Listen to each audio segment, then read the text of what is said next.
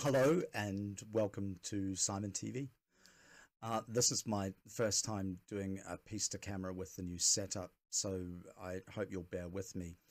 I have notes and a script outline, so I'm going to half read and half ad-lib what I'm about to say.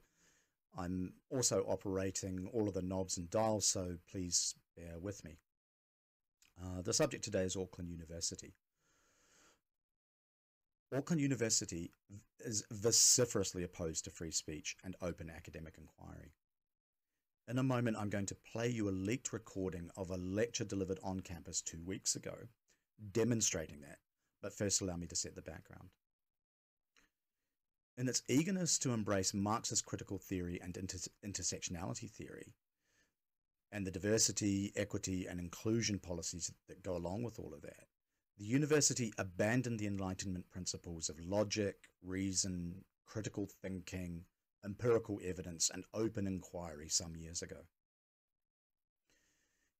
Universities once presented multiple perspectives. Today, students are presented with a single perspective, and they're expected to merely regurgitate it. No argument is tolerated. Students and faculty members at Auckland University who question the prevailing orthodoxy face academic censure or worse.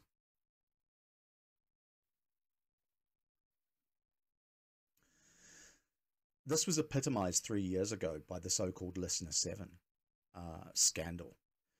7 academics who had the temerity to observe that the superstitious beliefs of a Stone Age culture do not qualify as science. These academics were pilloried in New Zealand and, at the behest of Auckland University, their own university, an inquiry was launched against them under the auspices of the Royal Society, at least the New Zealand chapter of the Royal Society. It amounted to little more than an ideological struggle session. Auckland University Vice-Chancellor Dawn Freshwater, said at the time that the 7 had caused considerable hurt and dismay among our staff, students, and alumni. Empirical facts cause hurt, according to the Vice-Chancellor, and they will not be tolerated. The pogrom Auckland University conducted into its academics elicited outrage in the international scientific community, with even luminaries such as Richard Dawkins expressing dismay. But far from being embarrassed or chastened by the international response, Auckland University doubled down on its attacks upon free speech and open inquiry. One example of this ideological zealotry is the Disinformation Project. It's a far-left, pseudo-academic organisation hosted by Auckland University. It was established by Jacinda Ardern to suppress criticism of her regime and its policies, financed, of course, by taxpayers. If you haven't heard of the Disinformation Project, it's the organisation that says Instagram videos featuring blonde children with braided hair are far-right propaganda that should be banned from the internet. This is not an exaggeration. They seriously do say this. Another example is the university's so-called Infodemic Project led by the Vice-Chancellor herself. Get this, it was initially established to dispute that the COVID-19 virus originated in China. This project spends public money tracking social media users who dispute left-wing ideology and proposes methods of suppressing their opinions. This is what Auckland University chooses to spend public money on instead of research and teaching. Fortunately, it's not all bad news. Another consequence of Auckland University's far-left extremism was to elicit a political response, with New Zealand's Libertarian ACT Party proposing legislation to defund institutions who don't support free speech and academic freedom. Auckland University is vociferously opposed to that too, of course, and in an effort to avoid parliamentary oversight, last week the university released a draft of their so-called Freedom of Expression and Academic Policy, which pays, as I'm sure you can imagine, mere lip service to these principles.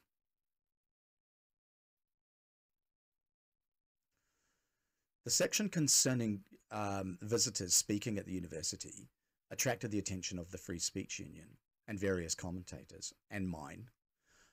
Auckland University proposes not to permit visitors whose speech involves the advancement of theories or propositions which fall below scholarly standards to such an extent as to be detrimental to the university's character and its performance of the functions characteristic of a university.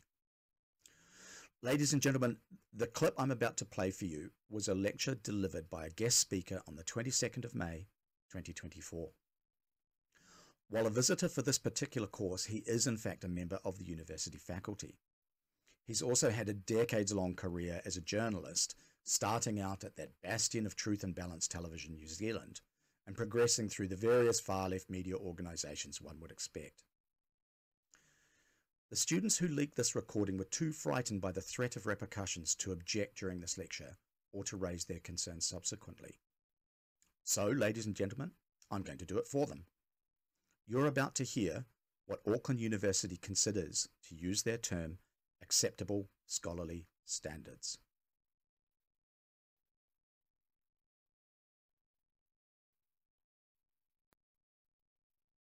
So what I want to talk about now is what I see as, in many ways, the turning point of the second Ardern government, and which eventually led to, I think, probably was a large contributor to her resignation and not going through to leading the Labour Party in the 2023 election. Leftists in New Zealand are particularly sensitive to any criticism of Jacinda Ardern. To them, her regime was in no way autocratic, nor did it devastate the New Zealand economy with hundreds of billions of debt through poor spending, nor did she divide our society with anti-democratic policies. And most crucially, nothing she and her acolytes ever said was in any way untrue. To them, Ardern is, to use her own words, the single source of truth. A princess who used neo-kindness to deliver New Zealand into a socialist nirvana, or she would have if only that pesky concept of democracy hadn't got in her way. It was the occupation of Parliament by the anti-vax or anti-vax mandate protesters, which obviously ended very, very violently, as you see in these images. And what happened with that, quite apart from turning a lot of people against the government, because, you know, quite frankly, they completely mishandled it. And my personal opinion, they should have just cleared them out on the first day, because yes, you definitely have a right to protest and protest in Parliament grounds. You do not have a right to set up an encampment in Parliament's grounds. And as it grew and meant more disruption for the people. Occupation is an established tactic in New Zealand political protest. Ihumātao in South Auckland during the Ardern regime was occupied for months. Bastion Point back in the day was occupied for almost 2 years. Despite this lecturer's unfounded assertion, the right to occupy during political demonstrations is not prohibited by New Zealand law, or at least the interpretation of it. People who lived in central Wellington, it meant it was increasingly difficult for the police to get those people out, and when it happened, it was incredibly violent. You know, I have a personal experience of this because my brother's stepson was actually one of the people who was throwing things at the police. I wonder if perhaps an unhappy home life was a contributing factor to subsequent regrettable behaviour. And he actually got off charges of throwing a concrete block at the police because, in my opinion, quite understandably, the police were quite rough in arresting him. And the judge said, "Oh, poor you, you know, you should be let off." Well, he's a 6'4" ex-rugby prop who threw a concrete block at the police. I'm not surprised that the cops actually, you know, dealt to him. But anyway, that's just a little personal anecdote about it. I wonder if this lecturer supports violent suppression of left-wing demonstrations by the state as well, or just the demonstration he disapproves of. I expect he doesn't. There were some very bad people involved in the occupation of Parliament. And what was quite alarming about it is they were motivated by some very nasty online sites. It was disinformation and misinformation. Okay.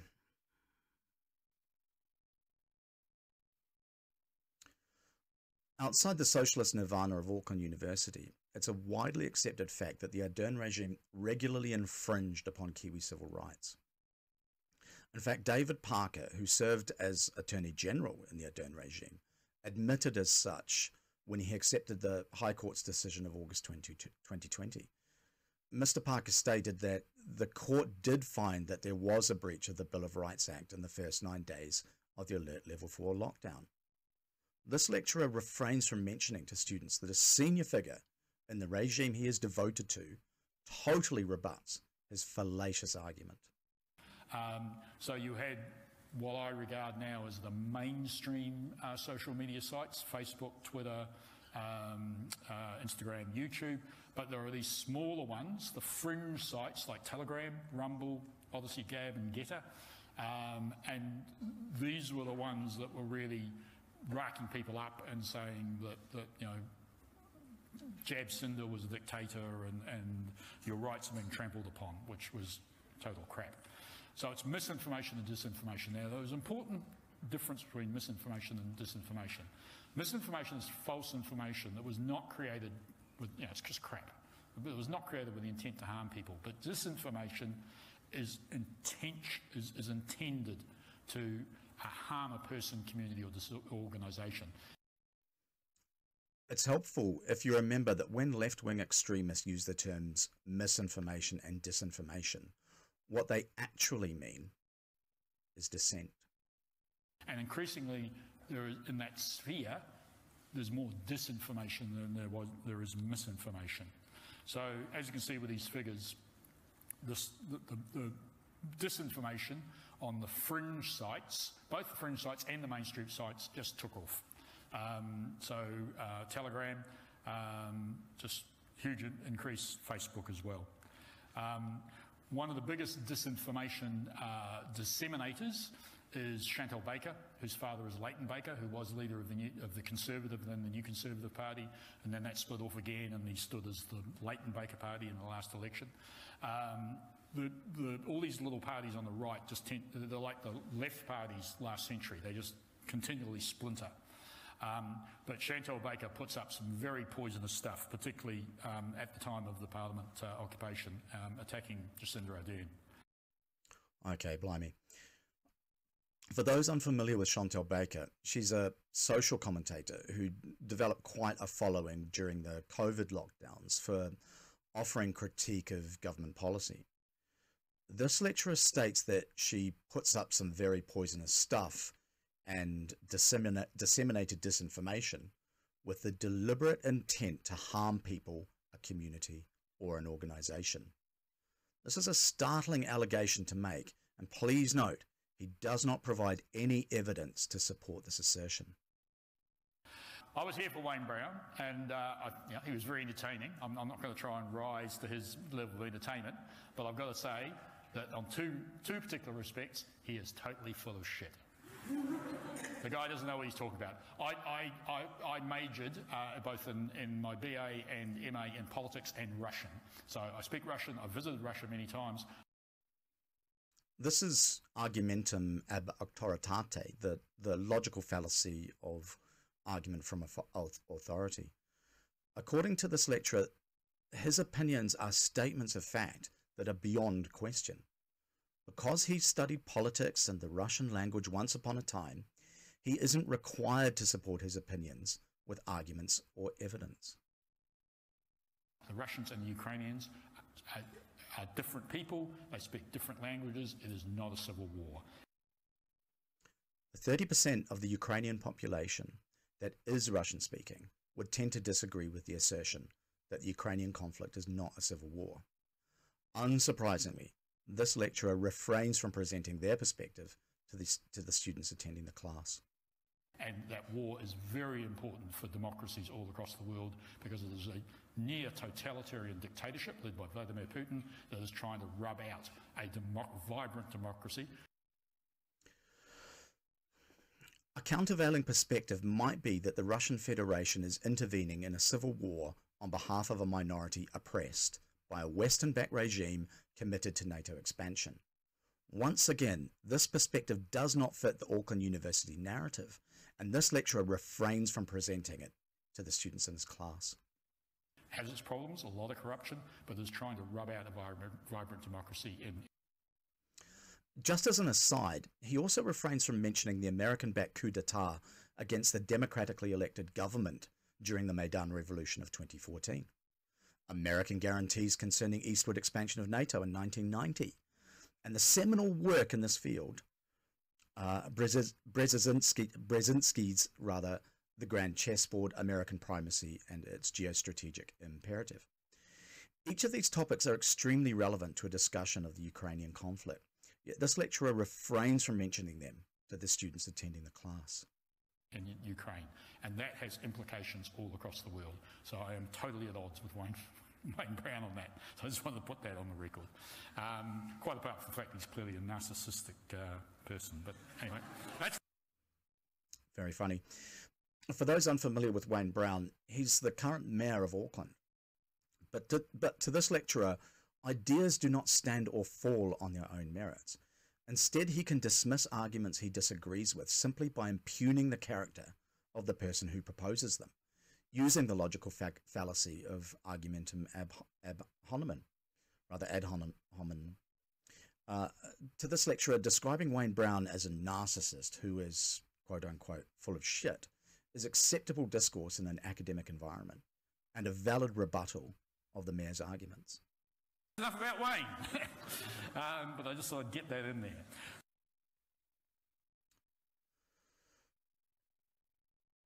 So there we have it.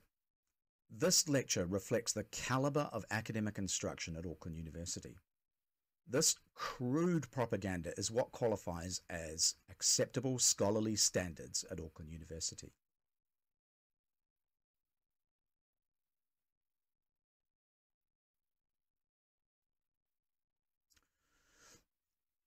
I posed a number of questions to the academic who delivered this lecture and afforded him a right of reply.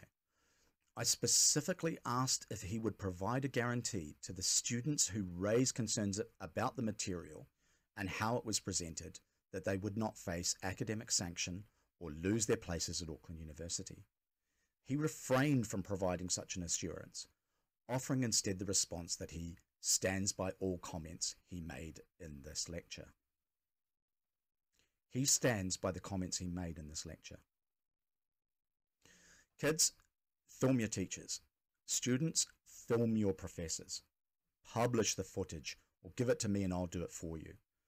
You deserve a quality education and you're only going to get it if you demand it. The way to liberate our academic institutions from far-left propaganda and indoctrination like this is to expose it.